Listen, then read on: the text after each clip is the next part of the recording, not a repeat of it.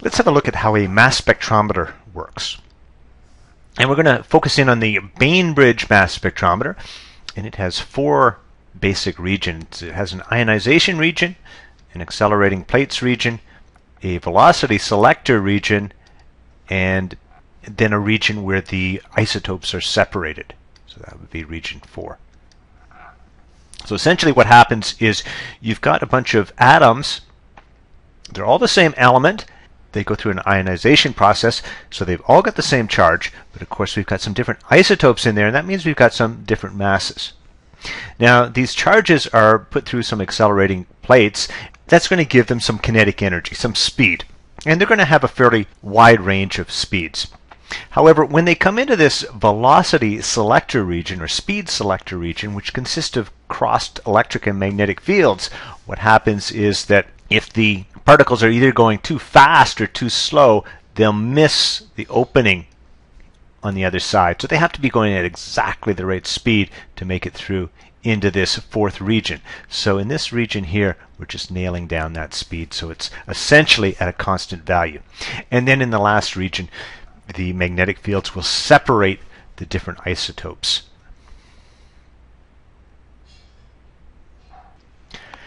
Let's take a look at that second region in which the ions are being accelerated across some plates with some voltage across them. So they're going to enter some hole on this plate, and then they'll exit a hole on the other plate. Now, assuming that the ions come into that first plate with zero velocity, which won't necessarily be the case, but assuming it is, we can work out how much speed those ions are going to gain as they cross the plates. So their increase in kinetic energy, assuming they start from rest, would be a half mv squared. And that's coming from a loss in electric potential energy, which would be given by the charge on the ions times the voltage that they're accelerated through. If we do a little bit of rearranging, we can solve for the speed at the far side of the plates, and that'll be given by Q, 2Q delta V divided by M. So the speed over on this side is going to be V if they started from zero speed. So the speed that we just calculated, that assumes the ions entered with zero speed. Not necessarily the truth. There will be a small range of speeds coming out this side of the plate. Let's take a look at the third region of the mass spectrometer, which is called the speed selector.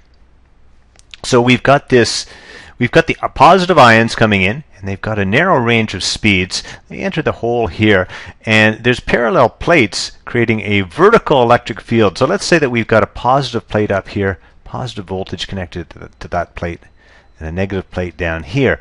Then of course these positive charges are going to experience a downwards electric force. Now if we were to also have a magnetic force and we made that magnetic force upwards, then potentially those two forces could cancel out. But what's really neat is the magnetic force. It depends on speed. The magnetic force is given by QVB. So what we can basically do is select our speed so that it works like this.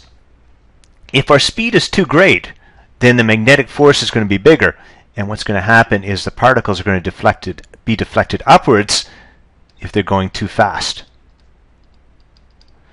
And if they're going too slow, of course they're going to be deflected downwards because the electric field's going to be bigger. And it's only if the two forces are exactly equal that they're going to make it through this hole here and enter the next region, region 4 of the mass spectrometer.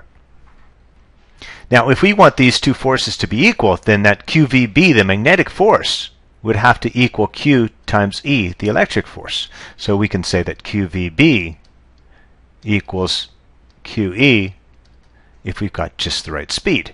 Q's of course cancel out.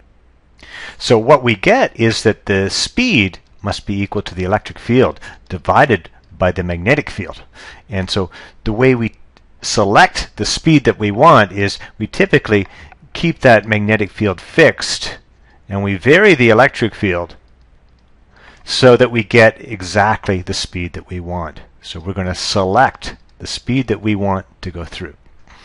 Now, of course, in terms of what direction will our magnetic field be in, we're going to use the hand rule, of course. The particles are moving to the right. So if we point our fingers to the right in the direction that they're moving, and we want our palm to go in the direction of the magnetic field, such that we're going to get a force in the direction our thumb points, which is upwards. Now, if you use your right hand, that will mean we've got a magnetic field that goes into the board. So we'd like a magnetic field that goes into the board inside the velocity selector region. And what that now means is that we're going to know how fast these particles are going when they enter that fourth region of the mass spectrometer. Now, these ions that all now have the same speed enter a uniform magnetic field region, which of course causes a uniform circular motion for those ions. And we know the only force that's acting is that magnetic force QVB, and that has to equal the net force for uniform circular motion, which is that mv squared over r. We can then write that the radius must be equal to mv squared divided by QVB. And we can cancel out a v, and we get the expression that r must be equal to the mass times v over qb. I separated v and qb because we know those are all constants, so that the radius will simply be proportional to the mass, and these numbers here, these constants here, will all be known. And that means that we're going to be able to calculate, by measuring the radius, we're going to be able to calculate the mass of those ions. So this mass spectrometer serves a very useful purpose. Not only does it measure the mass of the different isotopes, but it also allows us to separate those isotopes, and it means we're going to be able to make samples that are purely of one type of isotope using the idea of a mass spectrometer.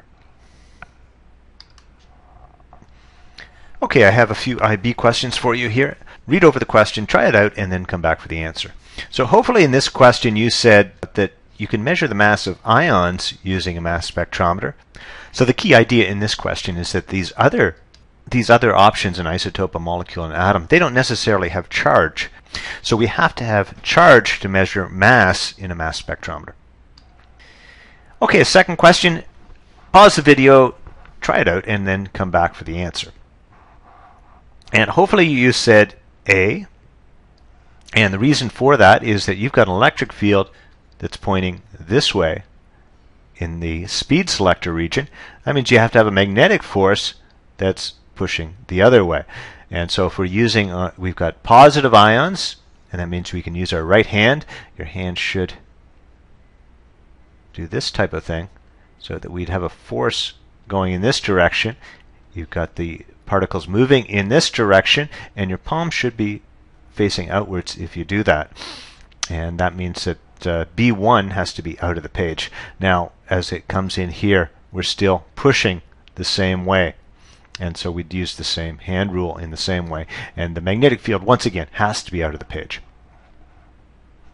And that's all for today, folks. Thank you very much.